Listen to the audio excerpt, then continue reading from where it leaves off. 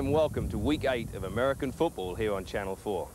Well, last Sunday, for the first time since I quit kicking with the Atlanta Falcons, I returned to this stadium. I came down here to record some features to be used later in the year. Certainly not expecting this game to be our game of the week. Well, I was proved wrong. The Atlanta Falcons versus the New York Giants was one of the most exciting and dramatic games we've had all year, with a tremendous finish. So let's go back in time to Sunday and Pat Summerall, who sets up the game for us. In the rugged NFC East, the New York Giants are keeping their heads above water as Lawrence Taylor is back on the loose, terrorizing opposing quarterbacks. And with Carl Banks returning today, the Giants hope to build on the momentum of last week's inspiring comeback.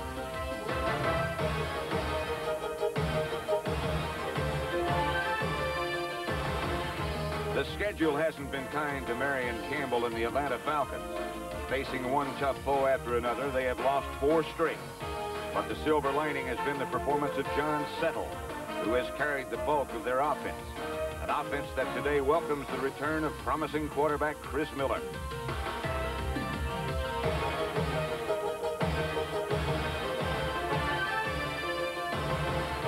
These are the games Bill Parcells knows his Giants must take advantage of. But the young Falcons would like nothing more than to spoil those plans.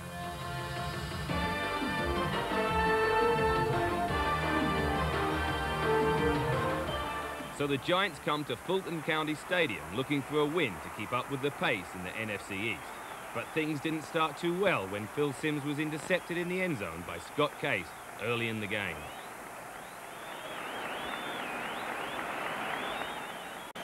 Greg Davis then kicked this 32-yard field goal to give the Falcons a 3-0 lead.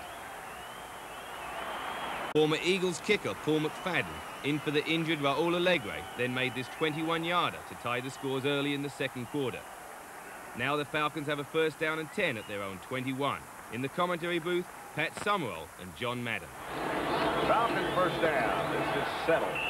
With the right side, picked up 2. He's capable of taking over a game somewhere. Here's Miller.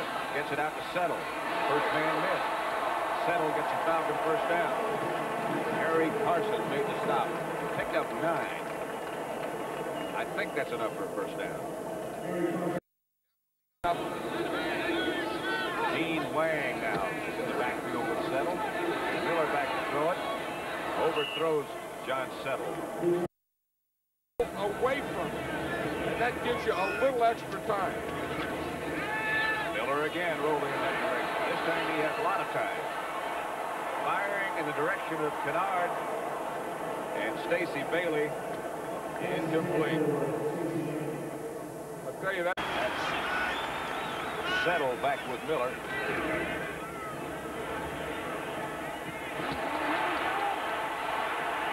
Settle hammers. Defender, Adrian White. 14. Miller. I think that's Jesse Hester. That should be another Falcon first down as he was stopped by Terry Kennard. Now they go with 5 wide receivers. Pitch back to Lang. He hammers down close to a touchdown. Taylor made the stop with Kenny Hill. I think they just outsmarted the defense then. No, they did. They don't call a play in the huddle on this, Pat. They get up there, he calls, check with me. And then if there's only 5 guys playing to run, he's going to run that. He called that play. It was an option. It was an audible that he called the option on the line of scrimmage. You see what happens here? He has the 3 wide receivers, 1 here. Now he looks at this. He decides that he's going to run the option. Sees there's only 1 guy out there, knows Taylor's coming, gets that ball out there to the line. That play was called on the line of scrimmage. Jamie Dukes, a guard, was in the backfield, and Settle takes it in. Touchdown, Atlanta.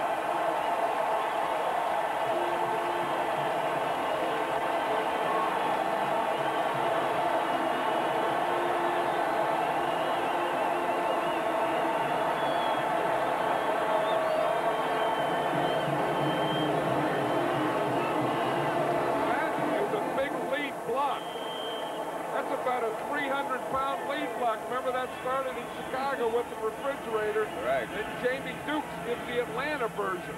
And then they did it in San Francisco with Guy McIntyre. Jamie Dukes leads Settle into the end zone. Welcome back. In the third quarter, Atlanta extended their lead to 10 with this 37-yard field goal from Greg Davis. We rejoin the action with the Giants in possession. They have a first down and 10 at their own 43-yard line.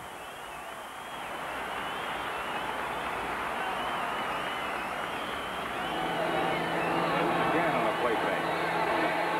Goes outside to Lionel Manuel this time, and it's complete. Bobby Butler fell down. You know, here's the interesting thing. You see the numbers there, Pat? Right there's the 50 and the 40. And that number from there where Lionel Manuel cuts to the sideline, you see that's the area that they don't figure is the strength of this defense. First down. Giants at the Falcon 37-yard line.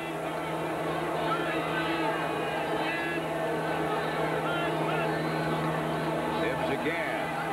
Will throw the play pass if he has time. For Mowat. What a good throw by Phil Sims. Mowat down at about the 10. He was being covered by Joel Williams. Great throw by Sims. He's going to come off a bootleg here. You see, fakes to the halfback coming across.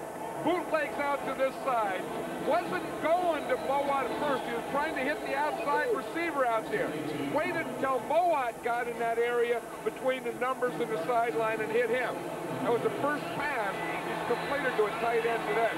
First and goal from the 10 for the Giants. And Morris straight ahead, just inside the 5. Trimmed up by Robert Moore. Bill Sims is motioning to the bench the formation he wants. Word on Stacey Bailey from the Falcons is that he has a bruised shoulder, and he may not return. That'll hurt.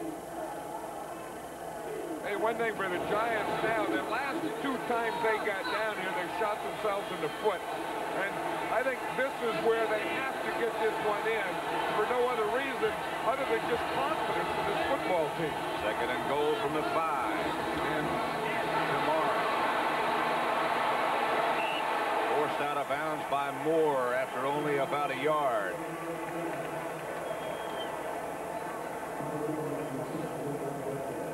The Falcons do a good job. Robert Moore and Andre Bruce is stringing this thing out because he looks like he has pretty good blocking here. But you see Moore 34, just keep the outside, keep the outside, keep the outside.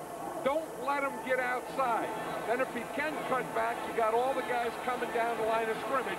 If he has to keep going out, you'll run him right out of bounds. Third and goal from just outside the 3. Sims is going to put it up. No, he's not. Andre Bruce on a sack. That's the second time he's been down.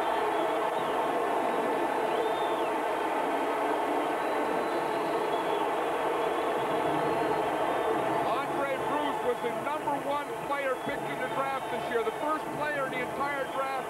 He really hadn't played that way all year. They had expected him to be a big pass rusher. He hadn't been. Harry Campbell feels he just has to get a feel of this game. We have to play with him. We have to live with him, and he'll get better. That was a big, big play. If you're saving him, you might as well save it with that position. McFadden from 27 yards, right down the middle. Oh, it's 13-6 now. The Giants pull 3 back, but early in the fourth quarter, Greg Davis kicked his 31-yard field goal to restore the 10-point margin. The Giants need to do something quickly. There are just 5 minutes left, and they have a first down and 10 at the Falcons' 45. Sims from the shotgun. Outside, knocked down at the last second by Bobby Butler. Lionel Manuel, the intended receiver.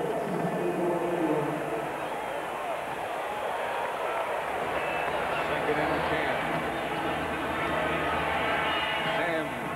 Pass is caught by Manuel this time, and that'll be enough for a first down.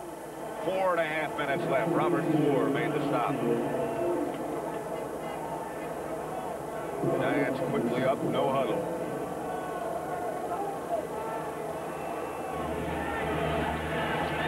Sims gets away from one man, chased from behind and caught by Marcus Cotton. That's the third time he's been sacked. Marcus Cotton had a bad back all week, didn't practice all week, didn't even practice yesterday. Marion Campbell said he won't start. He's the best pass rusher we have in the team. We hope we can just get him in some situations. There was one. In there without a huddle, and again Sims is sacked by Tim Green this time. 4 sacks now.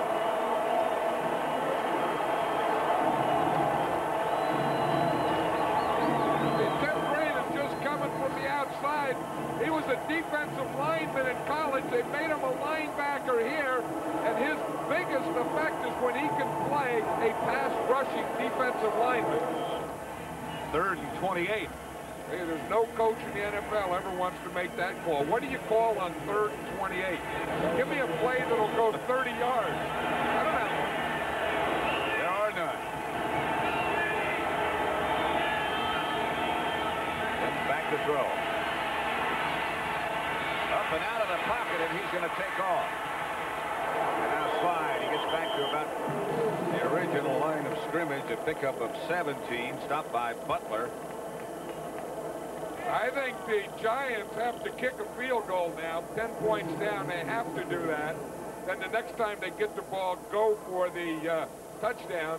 They probably wish the last time they were in this situation they would have kicked the field goal. McFadden will try from 45 yards. Far enough. And he hit it. 16-9. 3:25 left to play. This will be an interesting situation, Pat. Down 7. I don't think the onside kick here. Now, Marion Campbell will have to put an onside kick prevent team out there to prevent against the onside kick. But I would doubt if Bill Parcells would do it. Well, they've got a couple of receiver types up front, but the Giants kick it away. Evan Cooper. Is he nailed? The ball came flying out of there. Adrian White really put a nail on Evan Cooper. I can hear it all the way up here, but there's a flag back where they kick from. And they'll ask him to do it again. You know, that Adrian White is a tough guy. Offside, number 48, kicking team, free kick.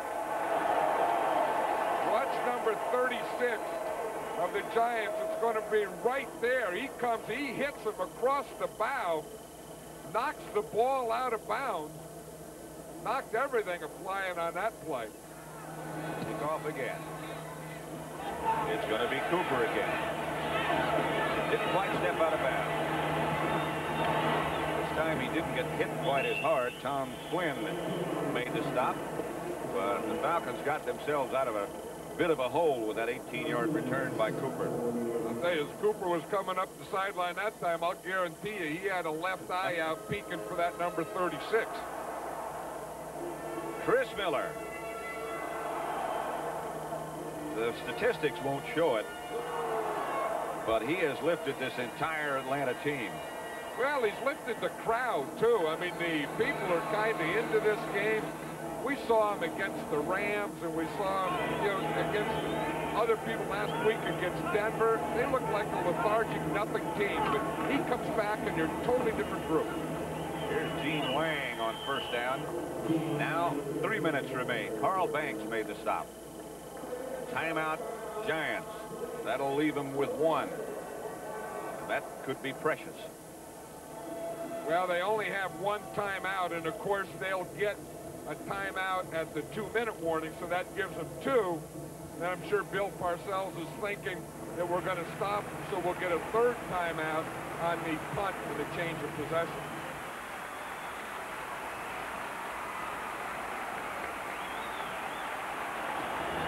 Hand off Freeman. That He's hit by Eric Dorsey and Carl Banks. You see that little thing there when Settle hit in there to Dorsey? Dorsey's a 280-pound guy. When Settle hit him, Dorsey went backwards. Giants have taken their last timeout. Just watch the end of the run. There's Dorsey there, 77, coming off a block. Now watch, when he comes off the block and Settle hits him, he's spinning there. But watch that. I mean, Dorsey goes backwards. Settle, by that hit, it's just a little thing, a subtle thing about Settle. He gained a yard there. Ball is at the Falcon 32, with 2:54 remaining. Settle is the lone setback behind Chris Miller.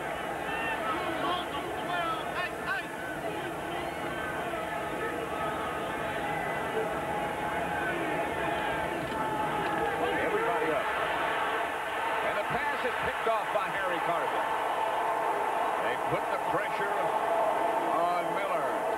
Someone hit his arm just as he let it go. Hey, that was the play. The Giant defense hasn't been doing anything, and they finally come up with a play here. Watch it. It's not even from his backside. It's going to be Carl Banks right there, 58 from his front side. Just Miller's trying to get rid of the ball. Just as he does, boom, Banks hits it, and the ball pops up. And so the Giants will take over at the Atlanta 31. The Banks has been silent all day. I guess if you're going to come up with a play, this is as good a time as any. They have no timeouts, keep in mind. Sims up under the center, not in the shotgun. He hands off to Morris. Morris struggles down to about the 24. I tell you, Claude Humphrey was really something as a pass rusher. You ought to see the hands that guy got. I mean, look at those hands on him. He has a ring on there. It could be a bracelet for some people. 2nd and 2. Sims back to throw it.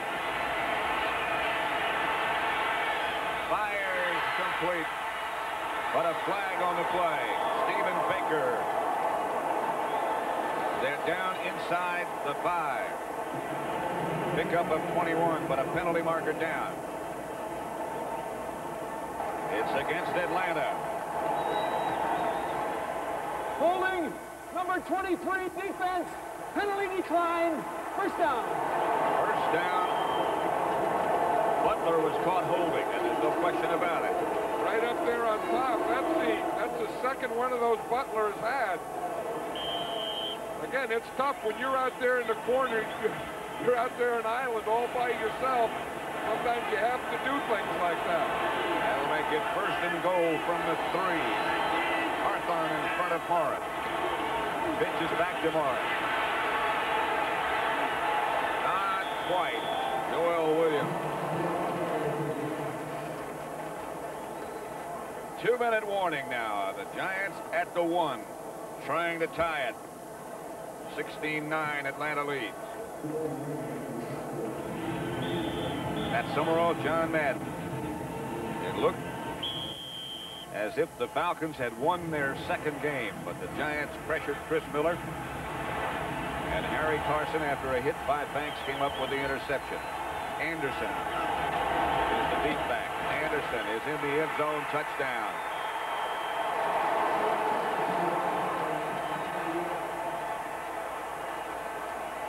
A lot of fans here are cheering for that. I thought this crowd was pretty excited, but maybe half of it's Giant fans. Wonder where all these people came from. I think they're just hoping for overtime. Oh yeah, they're going to get an overtime. Hostetler will hold.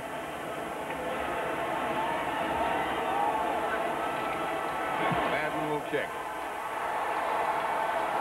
When Carl Banks hit Chris Miller, you could smell overtime right then.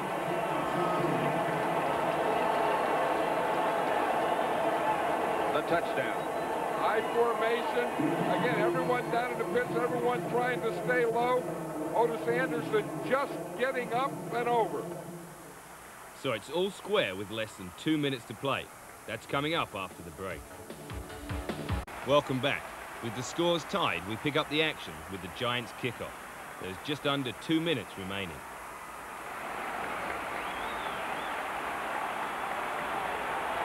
Cooper.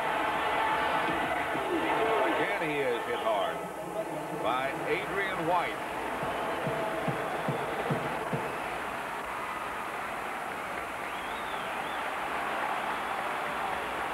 First and 10, Atlanta at their own 20. Hugh Millen is the quarterback now. Flag on the play. We'll see if we can find out if something is wrong with Chris Miller.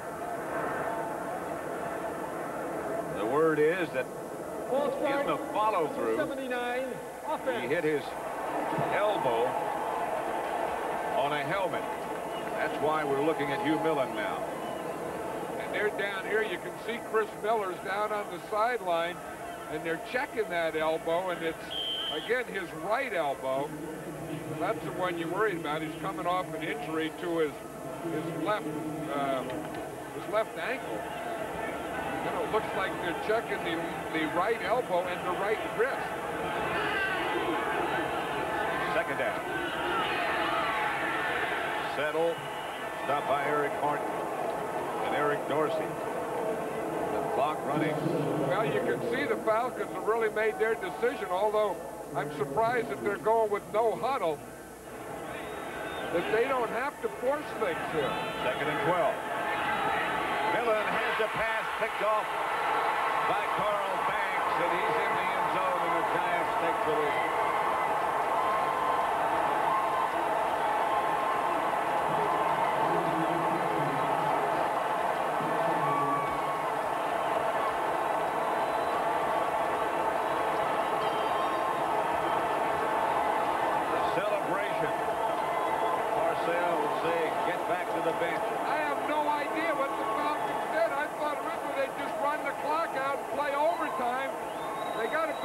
Quarterback coming in, Cole hasn't played, and they go with no huddle on 3rd and long and pass the ball.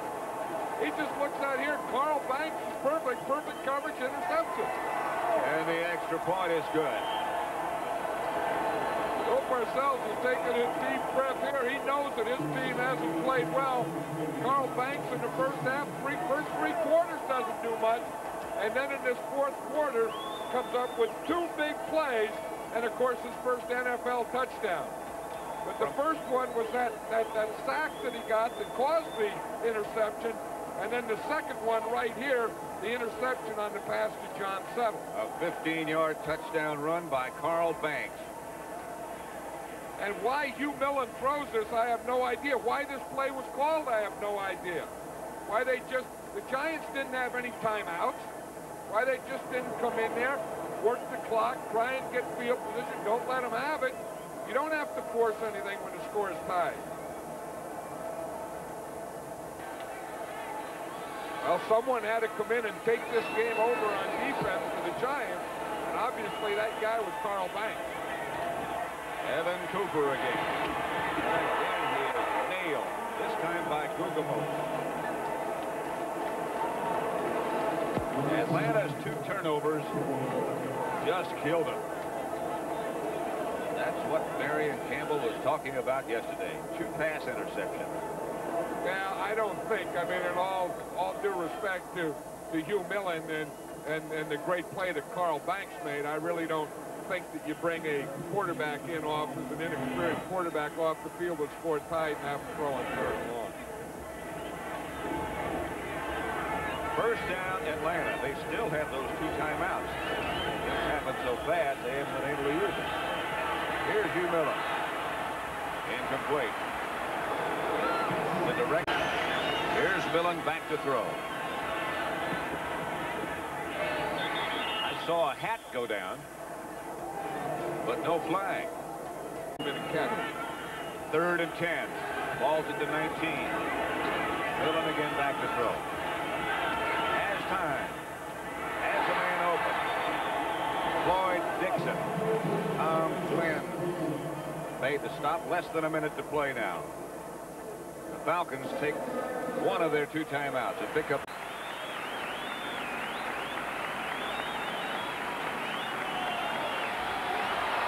Pass is complete. And it gets to the 20-yard line to to Jesse Hester. This isn't over yet. Pickup of 39 yards. Hester very nearly broken. Remember, the Falcons still have one timeout. Clock running with 35 seconds left to play. Dillon back to throw. Throws it out of bounds. Incomplete. Floyd Dixon got hit immediately. Lost the ball, but it went out of bounds. That'll stop the clock. Well, he should have just thrown it out of bounds. They didn't even get a yard. They must be saying now that he had possession and lost it out of bounds because they move it back even further. Second and 16 situation coming up. I don't know. I would think they're going to look at that on the review. Of course, back up to 27. Giants by touchdown. Hugh Millen is the quarterback. Pass is caught and dropped by Michael Haynes, but a flag on the play. Gary Reasons made the hit. Maybe there wasn't a flag on the play. Oh, he's put it back in his pocket now. Illegal formation foul. 6 men on the line of scrimmage. Second down. Still second down. And what the Giants want to do is the Falcons need a touchdown. They're not going to do anything with a field goal, so they want to put them as far away from that goal line as they can. Second and 21. 23 seconds remain. Millen up the field. Pass is deflected and almost intercepted by Terry Kennard. Jesse Hester, the intended receiver. 16 seconds remain. Third down coming up. Good defense here. The Giants have two guys there, but the first time the ball went up, that could have been deflected for a touchdown, too. Third and 21. They still have a timeout remaining, however. Millen gets it to Settle. Settle hops out of bounds with 9 seconds to go. Back at the 21-yard line, a pickup of 10. You know, as you say, the Falcons have 9 seconds. They have one timeout left, but it's also fourth down. So if they don't make more than 11 yards, whether they have any more time or timeouts, it doesn't make any difference. It boils down to this play for the Falcons. But they don't have to score a touchdown on this play. 9 seconds remaining. The Giants 23, the Falcons 16.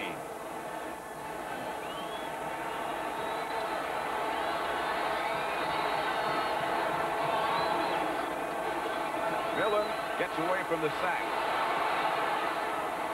Throws a jump shot. Gets caught. Now can they get the clock stopped? No, there's no time. No time left. Haynes made the catch but couldn't get in. Wow.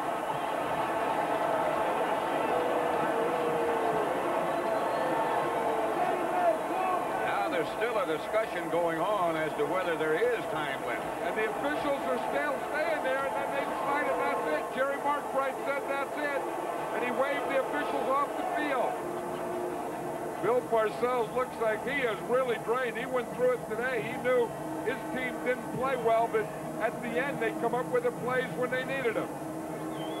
Watch Bill in here. He's just throwing a desperation jump ball up here. His team wins the jump ball. That's the good news. But the bad news is the time runs out. That's Harry Carson wrapped around Haynes and keeping him from getting in the end zone. And then some help arrived. So the Giants get out of jail by a final score of 23-16. After the game, I talked with some of the players. We never seemed to get the ball in the end zone when we needed to today, and we just couldn't make the play when we had them going. And I thought a couple of times we had them where we could do anything, but we always seemed to screw it up. And but the big thing we did is that when it was 16-6, we got it down there. McFadden makes a big field goal. We make them still play the game, and they make a mistake, and that was the difference. Was the defense a big part of it? Well, you know, our defense was everything at the end. I mean, we stopped them. The interception helps, but I mean, we did the main thing is stopping them, 3rd and 3, and the interception, and then we you know, I'm proud of the fact that we took the ball and then we went right down and scored on 3 plays after we got the turnover. My first touchdown in my whole football playing career, so, you know, I'm very delighted. Can you talk us through that? Well, when the ball was snapped, the back went on a flare pattern right into the flat, and it was in our game plan to take the back in the flat, and that's what I did, and the quarterback threw it, and, you know, I turned around, and here comes the ball, so I just took advantage of it and held on to it and kept my balance into the end zone. Another big interception for you. Well, it came at a very crucial time, and I'm just happy that I was able to contribute today to this win. It was a tough game. You were on the sideline, and I saw you watch the Falcons, and you were going for them. But I tell you, we're very impressed with the Falcons. They've got a very good team. They're not a 1-7 ball club, and I was quite impressed with them. I'll tell you, I think we were fortunate to win, but once we tied it up there, I thought we were going to win it. You know, I feel sorry for Marion because it was a tough loss for him, but we made some plays right there at the end, and, you know, the game's 60 minutes long, and a lot can happen. I was really proud of the way our guys came back and made enough plays to win it. Glad to get out of here, though. With a win. Yeah. No game in the NFL is easy. No game is a cakewalk, and for those people who think that, they're going to be embarrassed after the game because everybody has the ability to beat you on any given Sunday.